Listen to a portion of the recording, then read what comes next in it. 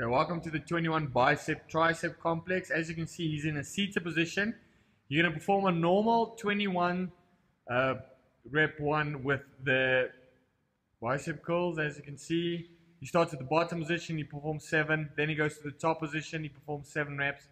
Then he does the full one where he performs 7 reps. From there, you change your position into skull crusher position.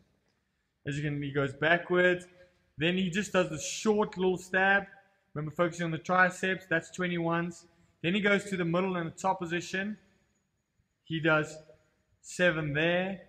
And then he's going to do the full movement from the bottom to the top.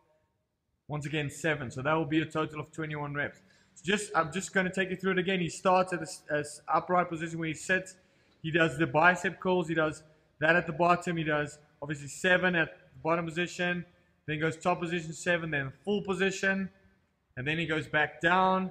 He does the skull crusher, 7, 7, 7. So that's the bottom position 7, top position 7, full position 7. Remember to focus on your breathing, keeping your core tight at all times.